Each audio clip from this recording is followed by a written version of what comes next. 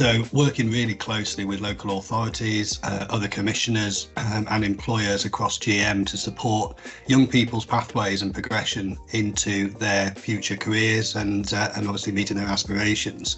I think what sets us aside is we're supporting almost as an alternative into the college network by looking at the environment that we teach in, the sectors that we deliver in, and making sure that it's an environment that suits individuals where colleges or larger institutions may not suit. We've done an awful lot of analysis to look at where the skills gaps are. We've aligned that with the current needs, but also future needs. That we're constantly reviewing the skills needs and skills gaps. We've already done a huge part of that, and the priority areas that include many of our provision areas, we're already delivering in those areas where we know there's going to be demand in the future.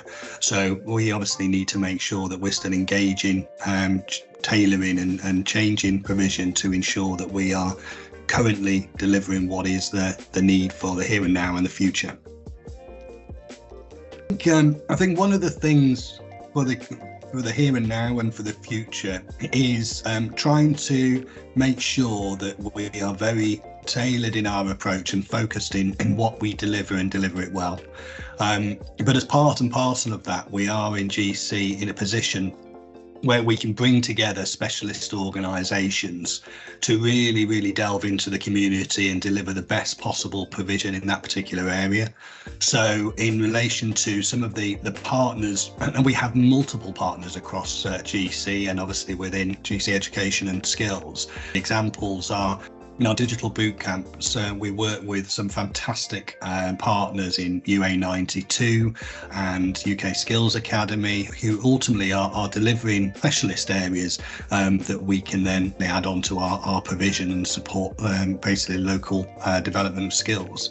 In addition, we work with some fantastic large employers, and that is very much around the NHS, basically areas across GM, who are in a position there where we can upskill their staff, and we've got a really supportive employer who enables us to work with them to develop skills. And then it is the local authorities. Our training centres are absolutely embedded within the local authorities, looking at the needs of individuals, tailoring our provision of what they need and want, and looking to the future. Prime example is the opening of our new Wigan site, which was basically in conjunction with seeing a demand for construction skills within that area. And as I said, it is across the board, and the development of the partnerships within our technical area, within our skills centre and the Green Skills Academy have meant that employers are coming to us looking at what they need for their business, not that we're going to them saying this is all we can deliver. It is actually, what do you need? How can we tailor that within funding streams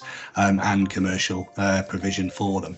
So across the board, we have multiple organisations that we partner with. A long-standing one with Bolton University with regards to our HE provision, which goes from strength to strength each year. I genuinely think the future is collaboration and making sure that collectively we're in a position to give a breadth of provision, but specialist provision by those partners. A lot of times we take probably for granted obviously what we do, but it is something which is extremely rewarding.